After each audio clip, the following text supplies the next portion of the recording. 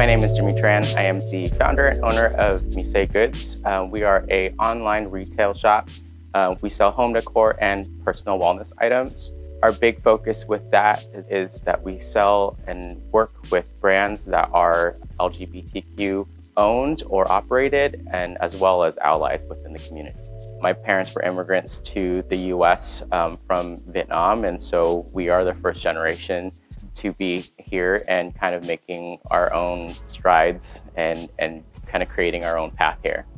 The reason why I wanted to start this business was because just within this whole pandemic and this time, I got furloughed from work, and I worked for a corporate entertainment company. And unfortunately, they didn't have any work for me, but they are still keeping me on. At this point, I needed to figure out what I needed to do to just kind of survive.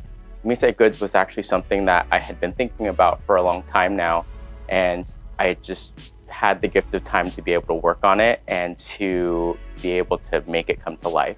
The big thing with me in this whole project was I wanted to offer merchandise from LGBTQ brands that were not necessarily pride merchandise. I think there's a stigma behind having brands and things like that in the queer community that are only geared towards rainbows and just pride merchandise. And I wanted to kind of break that stigma because I feel like the LGBTQ community has a resource of makers and brands that do more than just that. And they do really great work, and I wanted to be able to have this retail space to showcase that.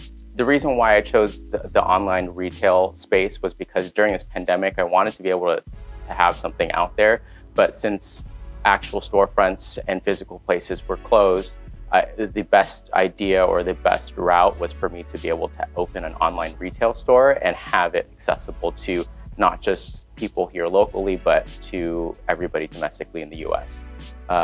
And so this is now my home office, and this is where this is all started from. So early on in the pandemic, I had a lot of time to figure out exactly what I was going to do. And I had fleshed a lot of things out, but there were still a lot of questions that I needed answered and I needed to have guidance with. So I reached out to the Alliance SBDC and the Asian Business Association to help facilitate this entire process, to answer the questions that I had and to help just to make sure that I was creating this business the correct way and doing everything right. When I got in touch with the Asian Business Association, I had a lot of questions about how to set up an LLC, what was the process with that, business licensing, and then basically how to create everything and doing that at home.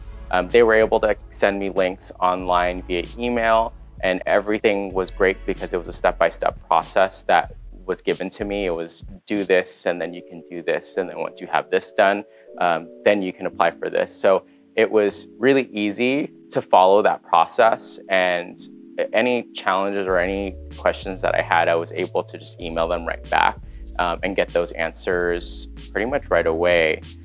If you ever have a question or are on the fence about reaching out to any SBDC or the Asian Business Association, I would just say don't hesitate. I mean, there isn't anywhere you can go wrong with it. They're only going to offer you assistance. And if it's something that's super complicated, I'm sure they could find the resources for you to be able to make sure that you are successful in what you want to do in your business. There really shouldn't be any hesitation, just because they're going to be here to help you in any capacity they can.